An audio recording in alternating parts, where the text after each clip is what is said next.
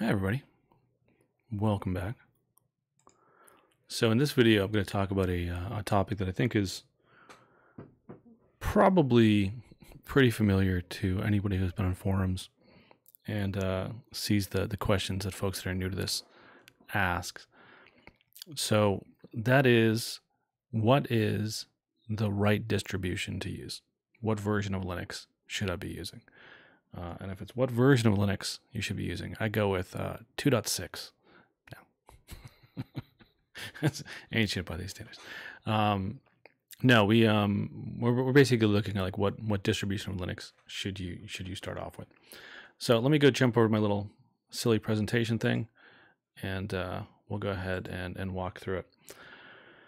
So the first thing I think that's worth noting is it doesn't really actually matter. The version of Linux that you use doesn't matter. You just want to get an understanding of how the system works, how it's designed, how it's built. The package managers will be different. Who cares? If you know apt, you can figure out yum, and if you can figure out yum, you can figure out DNF, and if you can figure out DNF, you can figure out, zipper, whatever you want to go use. So it doesn't matter. Doesn't matter at all.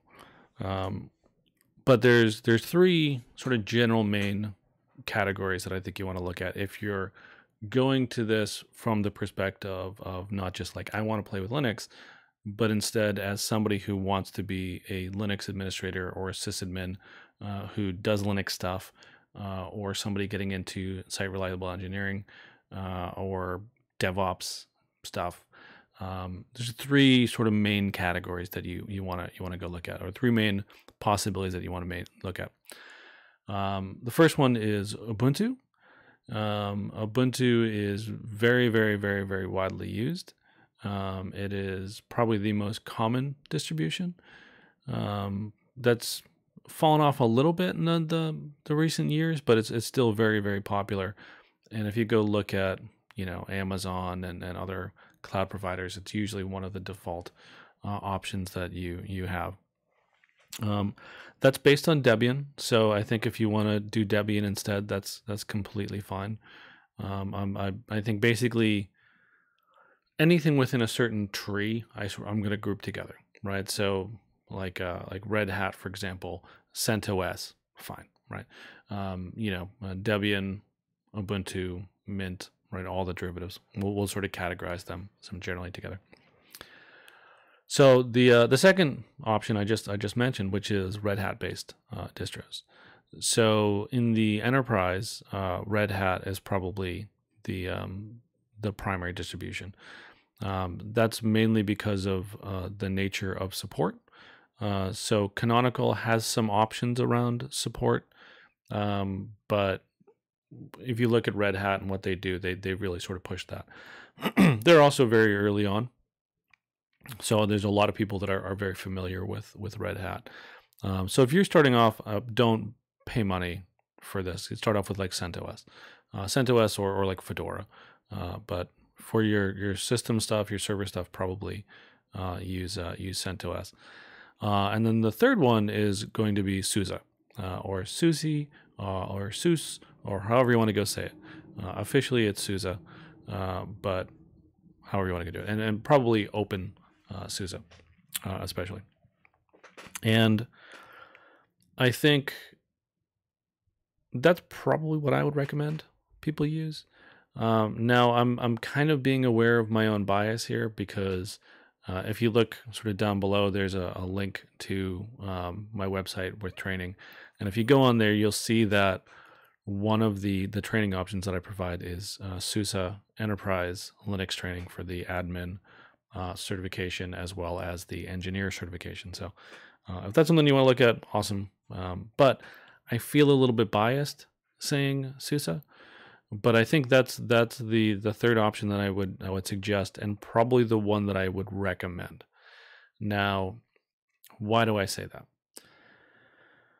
For me, I think it's really important when I'm trying something new to make it as easy as possible. I'm out of shape now. It'll happen to you too if you're a Linux admin. But I'm out of shape now. But I used to be in fairly decent shape, and I would go to the gym every day. I'd go to the gym every day. Now, I had a deal with myself where if I was feeling tired or if I was feeling sick, and I just didn't want to work out that day, I was allowed not to work out. I didn't have to get on a machine. I didn't need to go run on the elliptical. I didn't need to lift any weights. But I had to go to the gym. So my deal was I would take my gym clothes, put them in my gym bag. I would go to the gym. I'd go up the flight of stairs, jump on the elevator, go to the gym, get out. And if at that point I still felt like I didn't want to work out, like I was tired or I was feeling sick, okay, turn around, go home. Completely fine. No guilt, no worries. But what happened is a lot of the time I'd end up working out. And the reason why is because it was a very low barrier of entry. I didn't need to, my rule wasn't like, oh, you need to do, at least 3 sets of deadlifts. Right? That wasn't, no, it's just, you got to go there. And if you turn around and leave, that's fine. So it was really easy. And because of that, for a very long time, I stuck with that habit. And I think that's really useful when you're taking on a new skill. So I think regardless of whether you use CentOS, Ubuntu, or SUSE, it's going to be fairly easy. But there's a really great utility that ships by default with both the enterprise version of SUSE and the free version of SUSE, which is YAST. And YAST stands for Yet Another Setup Tool or System Tool. People name it. It's an acronym. And it's open source, so people call it whatever they want. I learned it as Yet Another Setup Tool. And it's a menu-driven system. You can run this on the command line. You can go run this on the GUI if you have a GUI installed. And it allows you basically a management front end, a graphical management front end to go configure your system, set up your networking stuff, install packages, modify common configurations, all that kind of stuff. So for a new user, it makes it really easy. And it's something that you can find in a lot of big environments, enterprise environments. If you're in an environment where they do SAP, there's a good chance that they're doing SUSE. It's in a lot of banks and a lot of different big organizations, stuff like that. So it's relevant and it's really easy to start off with. So I think those are the 3 kind of main ones that I would look at. But honestly, it doesn't really matter. Bash is going to be Bash. LSOF is going to be LSOF. You're going to do the same options on the PS command when you're looking at processes. Really, the differences are pretty minimal. And if you feel like, man, Manjaro looks really cool, I want to play around with that, play around with Manjaro, whatever you want to do. If you like Mint, go use Mint, whatever. It's all Linux. The main thing that I would recommend that you do is, if you're somebody who's new to this, have it on your desktop, right? Have it on your laptop. Run that as your daily driver. It's going to make you play around with this stuff a lot. For me, I've been doing this for a long time. On my desktop that I have right here, I have a Windows 10 machine. A lot of that's just driven by the biggest client that I have requires that I do a lot of classes via WebEx. And you can use WebEx as a client with Linux, but it's really clunky on, as a presentation tool. Sorry about that. Suspected spam caller. Yay. So, yeah. I forget what I was thinking. So, I'm not doing this whole video over. But yeah. If you want to play with, some other distribution, play with that other distribution. That's great. Have fun with this. Put it on your laptop. Do that kind of stuff. I was just mentioning that I use Windows as my desktop because my main client uses it. But also, I'm kind of doing the same thing in reverse. Despite the fact that I worked in Microsoft for a few years, My experience with Windows is significantly less than with Linux. And I think it's useful for me to know Windows, right? So I may not manage, big AD environments very often, things like that, but it's useful for me to have a, familiarity with what it looks like. So make it easy. Pick a distribution that's going to, help you be comfortable with this, and pick it up, but have something that you can play with. Have it on your laptop or your desktop, install it on servers and VMs and things like that, and yeah, just do it. So the other option that I kind of want to point out, and this is one that may or may not apply to you, and it's certainly not something I would recommend if you were brand new to Unix. But if you're somebody who's been playing with this for a little while, but you're still fairly new, you don't have a lot of experience with Linux, but maybe you get like a year or so, and you're looking to kind of maybe further your career, or make a more serious transition once you already have some basic knowledge there. FreeBSD.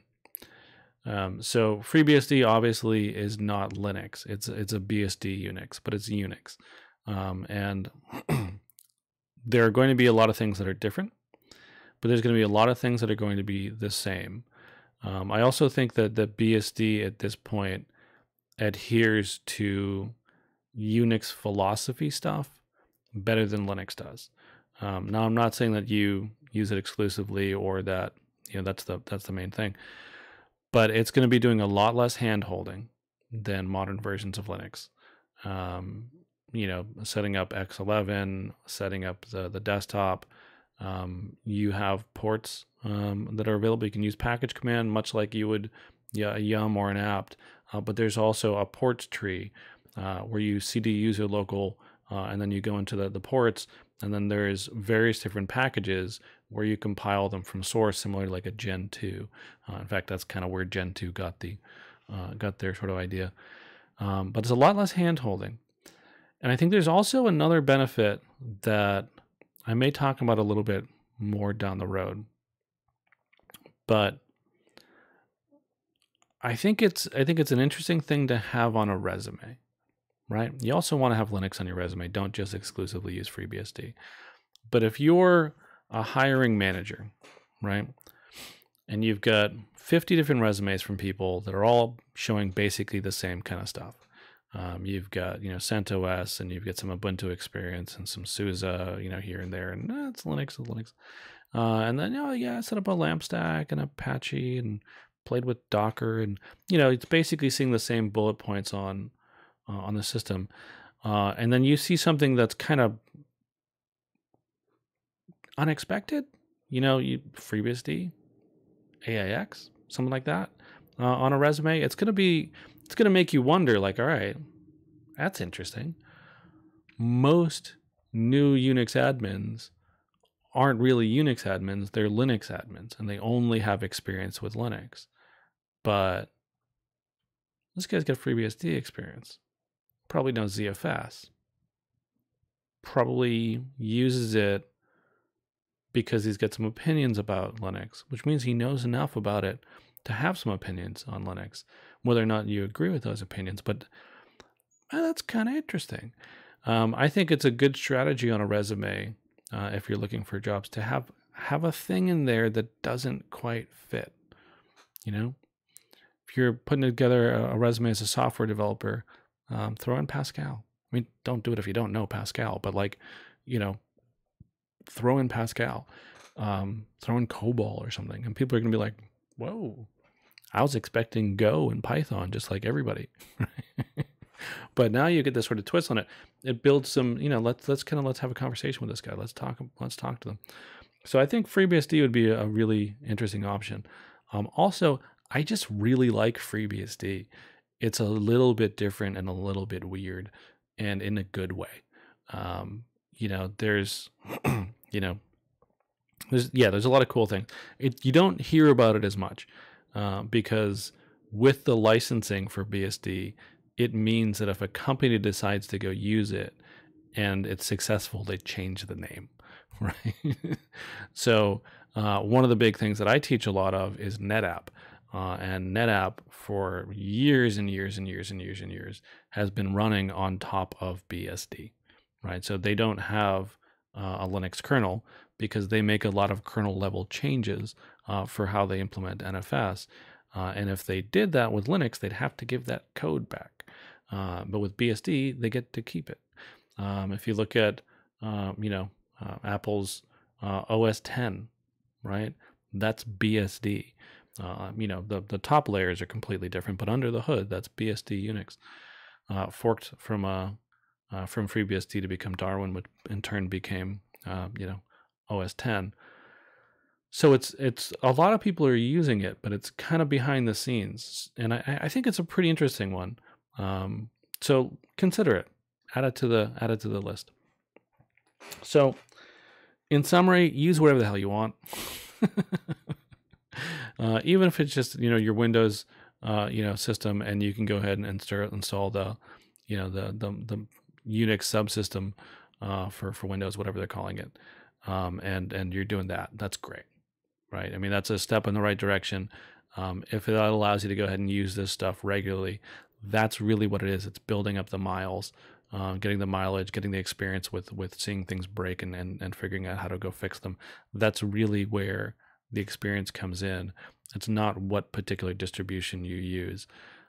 But if you do use a particular distribution, one of the things I think is useful is be prepared to talk about why you picked that distribution over another one in an interview. So anyway, thank you so much for watching the video. Just like with the previous ones, I'm still blown away by how nice you guys are and how supportive you've been. So thank you so much for subscribing and liking and all the amazing stuff. If you haven't subscribed already and you like these videos, feel free to click the button. If you don't, no worries, I don't mind. But it's certainly cool to see that. Just the likes and the comments and the conversations on both YouTube and Reddit have been fantastic. So thank you guys for watching another video. Please let me know what you find useful, if this is going in the right direction. If you have any particular questions, things like that, just give me a shout, and I'd love to hear more. So thank you so much, and I'll see you in another video down the road.